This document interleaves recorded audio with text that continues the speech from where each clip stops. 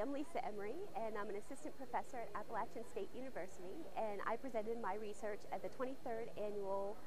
APS Conference in Washington, D.C.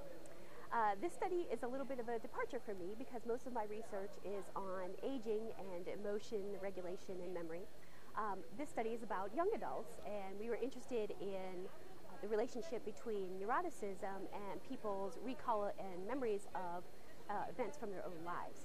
So we had people do a fairly standard autobiographical memory test where they were given cue words, so they might see the word tree, for example, and they were asked to recall an event from their own life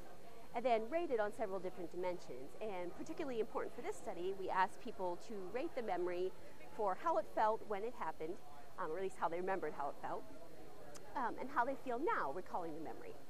And what we found was that neuroticism interacted with people with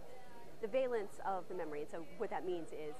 when people were recalling memories that they said were positive when they happened,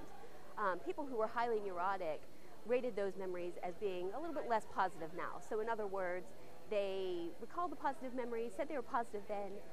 but they weren't evoking the same kinds of positive feelings now as they were in people who were low in neuroticism.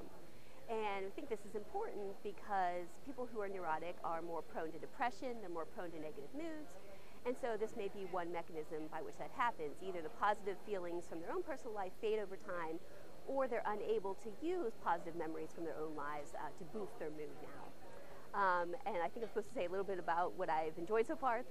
the conference, and I have to say that as a early career faculty member, I went to a panel about translational research opportunities at NIH, the first day that I was here, and it's always exciting to hear about funding opportunities, and particularly research that would be applying your research to real world kinds of problems.